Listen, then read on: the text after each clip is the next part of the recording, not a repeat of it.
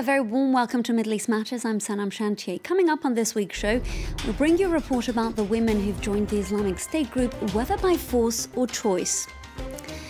One short movie takes a look at Egypt's lost generation, young men who are struggling with employment and marriage. Also on this week's show, we're joined in the studio by Mohammad Alqadi, a Palestinian activist whose running is his tool. We start with Raqqa, which has been ruled by the Islamic State group for some 3 years, but the city has been liberated. The Syrian Democratic Forces, an alliance of Kurdish and Arab forces backed by the United States, say clearing operations are now underway to uncover jihadist sleeper cells. Now to the women of the Islamic State group. Whether by choice or force, they've pledged allegiance to the militant fighters. The terror group has now even taken the unprecedented step of calling on its female supporters to take up arms against their enemies. Now, some of them have been captured and are currently detained in Erbil. Here's Julia Kim. I pledged allegiance to the Islamic State group at the beginning of 2015. I promised in front of the organization's tribunal to be faithful and obedient. When people on the street saw me wearing the Islamic State headband, they were afraid. They ran away because they knew I was part of the group.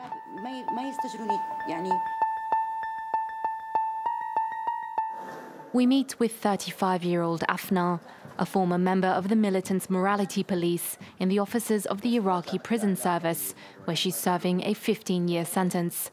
Steely-eyed yet nervous, she recounts her mission in South Mosul, to make the women conform. I had to arrest women who weren't respecting Islamic law, those who didn't wear their veils properly, or who didn't wear gloves or socks.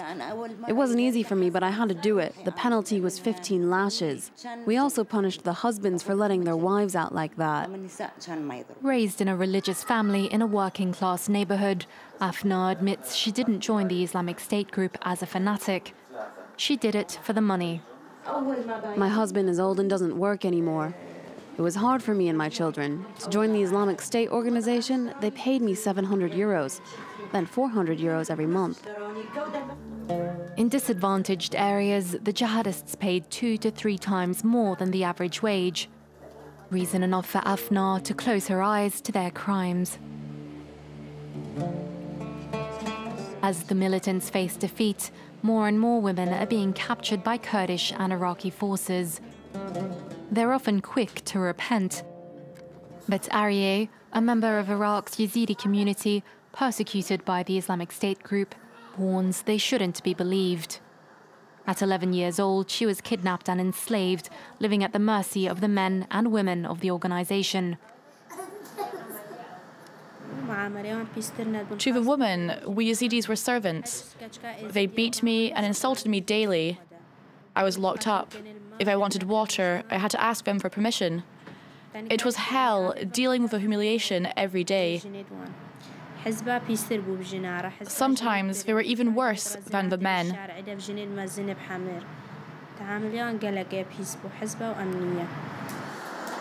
After what she suffered, Arieh feels no sense of female solidarity with these women. She'll never forget, like the thousands of others, degraded and terrorized by the Islamic State group. But the tables have turned. Now it's the militants who are afraid. In this refugee camp, a few kilometers from Mosul, the families of their victims live alongside the families of their henchmen. Amal Saeed is the wife of an Islamic State group fighter. She says she doesn't support her husband's acts of violence. He joined them because he was unemployed. We've 6 children. We needed to eat. He was obliged to work for them, and he died for them. I can't go back to my village anymore. People have taken my house, my furniture. All I have now is this tent. I see how people point at my children. I hope this passes, but I'm a bit scared now. Whether active or passive, the female accomplices of the Islamic State group are paying the price. But for their children, the future is uncertain. In the eyes of Iraqi society, they are the spawn of evil.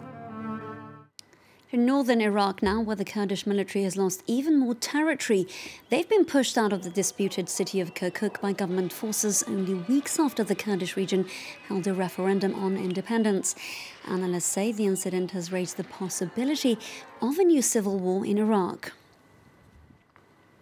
Now, they've been dubbed Egypt's lost generation. For young men living in the country, marriage, along the centrepiece of Middle Eastern life, is in crisis. Also, almost 90% of unemployed workers in Egypt are under 30. One filmmaker has even released a short film about this topic, which is now generating a great deal of buzz in the region. Here's a report from our correspondents.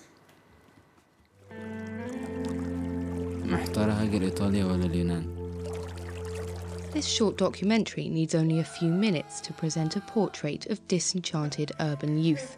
It tackles everything from sexual or emotional deprivation to unemployment and illegal immigration.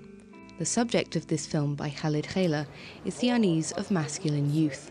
These are the struggles that make up every conversation among the 25-year-old director and his friends.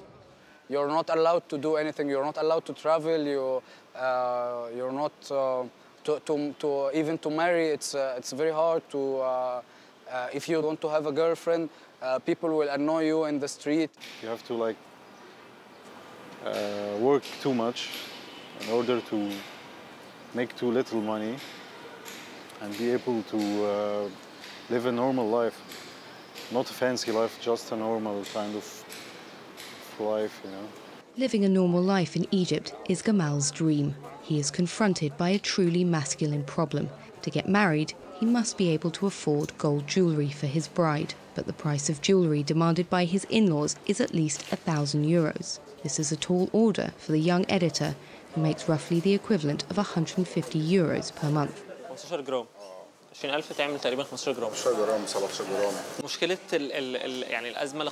The economic crisis affects our daily lives. In order to get married, a man must buy gold or furniture, and he must be able to guarantee a decent wage. This is a problem that all young people are dealing with. Without money, Gamal had to delay his marriage at the risk of endangering his personal life. Like many young people without regular employment, he spends a lot of time in cafes. Beyond financial problems, Gamal believes that the principal problem for young people is the gulf between them and older generations. The difference is that young people like us live in a more connected world now. We have access to information online. This means we have access to culture. We are open to things that our parents weren't open to. 61% of the Egyptian population is currently under 30 years old. This generation is having difficulty finding their freedom in a society which makes little room for them.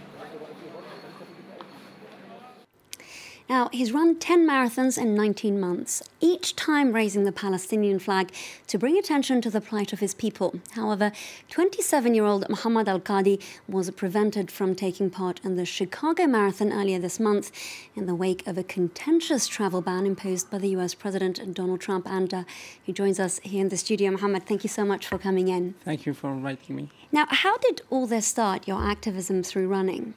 You know, I was born in Palestine and I grew up there. I learned in their schools.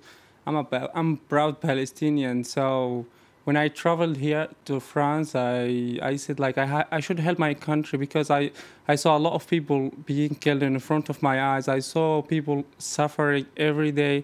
So at least I helped them. And since I don't believe in violence, I use marathon to share awareness about them peacefully. Now, Mohammad, what sort of reactions have you been getting? Presumably some voices of support and others who've been criticizing you. Actually, like when I want to run a marathon, I invite a lot of people on my Facebook or Twitter, and I get a lot of support because people love that, because people want to know more about us. I run marathon with my flag, and also I see people cheering for me. Like just 2 days ago, I was in Amsterdam marathon. I ran it. Many flags was waving for me. Like everybody's supporting me. Sometimes I get people who are against Palestine, but it's normal. But I feel really, really proud because I can change, I can give a good image about my people, because like we are simple people, want to live like everybody. We don't want war, we want to live like everyone in this world. Now, Mohammed, you work alongside a number of charities that support Palestinian children, but of course, you can't go back anymore. What happened? Actually, to tell the story, all the activists who work for Palestine, even on Facebook or on the land, they cannot enter Palestine, or if they try to enter Palestine, they will be arrested or get problems. So like, it's so sad that I cannot come back to my country. Now, have you tried to go back? Yeah, I went one time, like it was in 2013, and I entered, like, but I had a lot of problem. I waited 6 hours to enter, and a lot of questions, like, what do you do in France and stuff like this.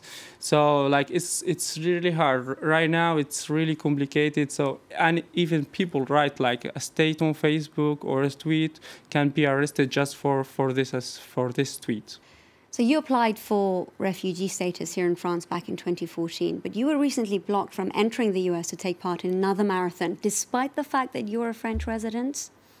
Actually, I should go to Chicago to run the Chicago Marathon like early this month.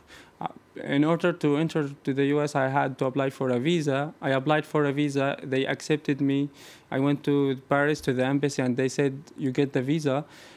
And they will send it by mail to my home, and they send me my passport without a visa, and they said that I'm not eligible to enter the US. You're not eligible to enter. Why do you think that is? Actually, I think it's because the new laws, the new ban laws that they already issued. The travel ban. Yeah, the travel bans. Actually, maybe this is a reason. Or maybe because my name is Mohammed, or because I raise the Palestinian flag. We know all of us that United States support Israel. So I don't know actually the real reason, but maybe this is one of the reasons. Mohammad Alqadi, thank you very much for speaking to us on Middle East Matters. Thanks a lot. And thank you for watching the show this week. You can follow us on both Facebook and Twitter, and of course follow us on podcast. To stay tuned to France 24.